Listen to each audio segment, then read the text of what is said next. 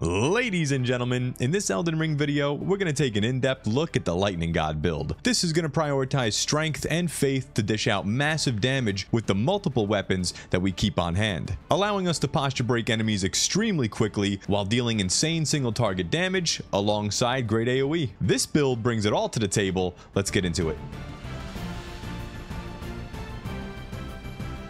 So we're going to be going with two main weapons for this build, and both of these weapons are going to serve their own purpose and excel depending on the situation you find yourself in. This keeps us very aggressive in combat, allowing us to apply heavy pressure to break enemy stances very quickly. We're going to be leaning heavily into the Ashes of War that come with each of these weapons, that being the Death Knight's long half axe and the Death Knight's twin axes. Both of these are coming with a very interesting and unique Ash of War called the Blink Bolt. Now this functions a bit differently depending on what weapon you're using. For the Great Axe, you transform into a bolt of lightning, charging at the target at a very high speed. And the follow-up heavy attack is this really high leaping slash that'll cause a lightning strike at the point of impact. This is a very strong ability, has high posture damage, and it's going to keep you safe as it gives you additional iframes when you're in that teleporting state. Now, in the case of the twin axes, it's pretty much the same thing, but your follow-up heavy attack is now more of a AoE focused charging spinning slash. They both look pretty, they're both shockingly devastating attacks, but what I like the most about them is the teleport. This is really making you feel like this lightning god, moving around super fast with two different lightning damaging abilities, and this is without even taking into consideration the incantations that are going to be complementing this build. It makes a lot of the harder encounters pretty straightforward, and it's just such a good time. So the Death Knight's long half axe is what we have in our main hand, and this is scaling with faith and strength.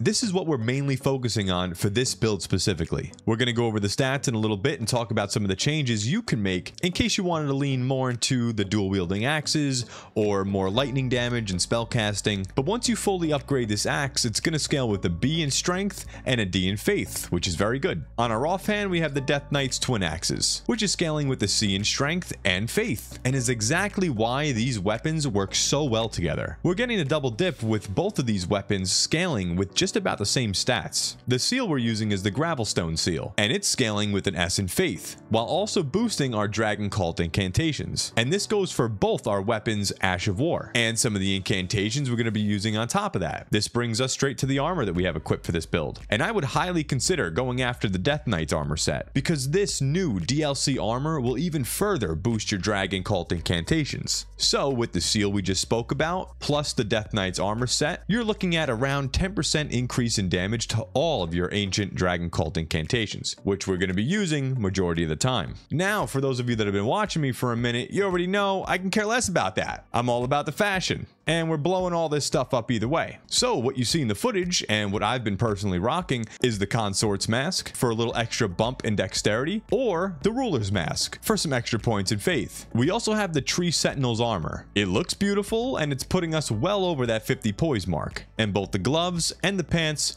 are being from the Oathseeker's Knight set. Black and gold, it looks good, you feel good, but to each its own, put on whatever fits your thematic build theme. Talking about the talismans, we're using the Faithful Canvas talisman to boost the potency of our incantations. We also have the Dragon Crest Great Shield, giving us a bit more physical damage mitigation. I'm sorry, I need this in my life. I'll go over replacements in a second. Of course, we're also using the Lightning Scorpion charm, raising our lightning attacks, but lowering our damage negation. But this is being countered by the Dragon Crest Great Shield talisman, so win-win for us. And last up, I'm going with the Two-Finger Heirloom, because at this point where I'm at with this build, it's time for me to start pumping points into faith, and this is going to give me a little head start on that. The replacements I would recommend for you though is, if you don't need the Dragon Crest Great Shield, good for you by the way, I highly recommend the Shard of Alexander, boosting the damage of both your Ashes of War, and this is a staple to this build. And if you're not feeling the Two-Finger Heirloom, you can always swap this out with the Two-Headed Turtle talisman, just in case you find yourself running out of steam mid-fight. And do me a big favor, if you're enjoying this video, think about hitting that like button for me. It helps me out a lot. Thank you so much, guys. So typically the way this build works is you're going to be looking to use your Ash of War abilities as the bread and butter. I tend to set up more difficult fights with buffs we're going to talk about here in a second, and I'm always looking for the opportunity to swap between different weapons depending on what the situation calls for. Again, having that two-handed axe as the single target monster while being able to bring out the dual wield axes when AoE is needed is such a quality of life for this build that other builds don't tend to always have. Now, something that can't be overlooked as we start moving into the spells is the first one on our list is the Knight's Lightning Spear. This is one of the strongest, if not the strongest, incantation in the DLC. Not only does it deal a ton of damage, but the posture damage on this is incredible. On top of that, it also has pretty decent tracking. So when setting up a fight, this is such a key ability to start blasting with, because you can get a few of these off before the enemy even reaches you, then follow up with that Ash of War, slamming down on the target, and it's pretty much guaranteed that you're going to get a posture break on that enemy right away. Next on the list, we have the cheaper version, Lightning Spear. We use this to simply thin out a lot of the smaller mobs along the landscape, or even just to finish something off, as it's much cheaper, sitting at an 18 FP cost compared to its counterpart we just spoke about, sitting at almost 30. We then have the multi-layered Ring of Light, which is a very cool spell. We can use this to set up choke points in hallways or narrow corridors when enemies are trying to rush you. It sends out a Ring of Light, and once it reaches its destination, it expands and is going to float and start spinning around, doing damage to anything inside it or trying to pass it. A very good spell if you haven't tried it yet. We also have the Lansax's Glaive, keeping with that lightning theme, and our final three are our buffs. I'm going with the Dragon Bolt Blessing, imbues our character's body with lightning, really making you feel like that lightning god. Then we got the classic Flame Grant Me Strength, and Golden Vow combo that could be a staple in any build. For the Flask of Wondrous Physique, honestly, I haven't tested what would work the best to really mid-max the damage here, but right now I'm going with the Strength Not Crystal tier, temporarily boosting our strength, which at a quick glance will definitely be benefiting us considering this is a Strength and Faith build. And we also have the Lightning Shrouded Crack tier, boosting our lightning damage because, well, you know. But if I had more time, others that I would consider you taking a look at is the Faith Not Crystal tier, boosting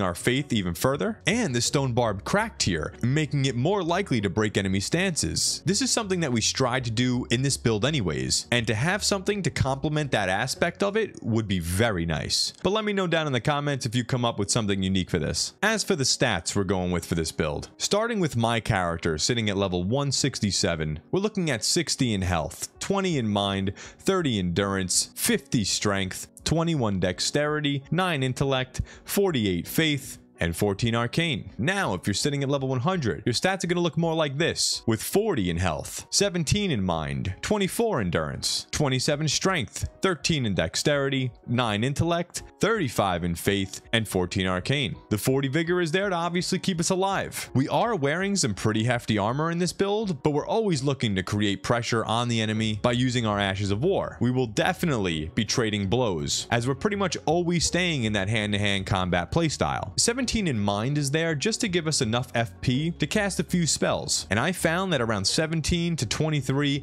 is a perfect amount to maintain a consistent use of our Ashes of War, which was the main focus in this build for me. We got 24 endurance because we're looking to use heavy armor since we're always in the thick of it, and we're not using the green turtle talisman, so a bit of an extra bump in endurance to keep us on the offensive is certainly not going to hurt. 27 in strength, this is the stat that's competing with faith. Look to bump this up as much as you can moving forward, especially if you're looking to deal and play in more of that physical damage playstyle. If not, go the other way and bump faith, but a great goal to set your strength at would be around that 55 to 60 mark. 13 dexterity, we really don't need this stat too much. Maybe at the very end, late game when you're really topping this off, but I'd still look to apply more points into other main stats. Our weapons don't really scale with this well at all. Yeah, if you're looking to main the dual wield axes, maybe that warrants a bit more points into it, but 12 dexterity is all the weapon requires to use, and stopping around 17 points, you're gonna do just fine. 9 in intellect because it's not needed, but the 35 in faith is our next best thing. Again, this is where you decide what you mainly want out of this build, whether it's the magic and lightning damage or physical. But this will be the second stat you want to bump up to around 50 to give you the best bang for your buck. And 14 in arcane is there because the class I started with just came with it, so you'll actually have some extra points lying around somewhere